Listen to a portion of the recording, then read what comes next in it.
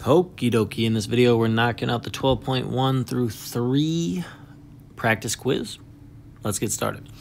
In this number 1, they say compute the following values for this given function. So this is a function of 3 variables, u, v, and w, and they're just asking us to find the g value for these different inputs of u, v, and w. So you'll just plug in 3 for u, 1 for v, and 2 for w.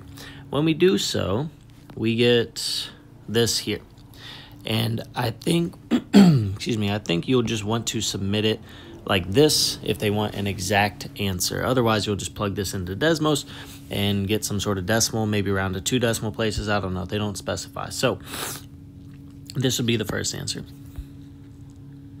And then for the second answer, I'm pretty sure you should get the same exact thing because they keep the same numbers, just sort of rearrange them.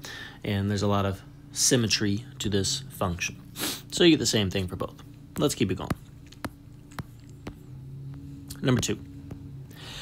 Here they say compute the following. So once again, they give us a function of multiple variables, and we are just plugging in x and y values. So I did not pre-do this, so let's give it a shot.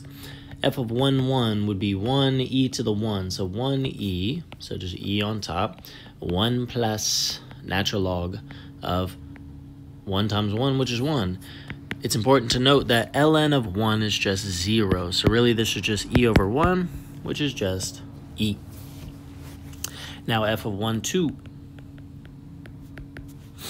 If we plug in 1 and then 2, we get e squared. And then we have 1 plus ln of 1 times 2, so that'd be ln of 2.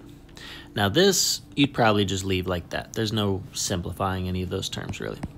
So now f of 2, 1 would be 2e to the first, so just 2e, over 1 plus ln of 2 as well. So you just leave that like that, and that should be good. They ask, does f of 1, 0 exist? That's a great question. If we do 1, 0, we're going to get 1 e to the 0 over 1 plus ln of 0 times 1, which is 0. E to the 0 does equal 1, so up top we just get 1, but ln of 0 is, in fact, undefined, or does not exist. So, no, it does not exist. Number 3. They ask us to find the domain of the function. A domain of a multivariable function is basically like all the x and y values we can plug in so that we successfully get a defined f value as an output.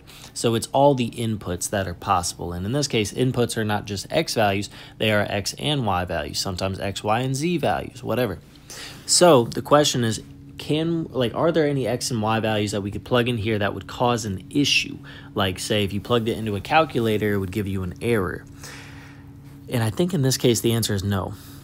You can have e to any exponent. It can, e to the 0 is 0. You can have e to negative numbers. That's fine. That's just going to be 1 over e to the positive exponents. You can have e to positive numbers. And so, like, there's no x values or y values that are off limits or prohibited or whatever. And so I would say the domain for x and y values is just negative infinity to infinity. You can have any, x and y values up in that exponent. Now, that's not the case, say, with something like this.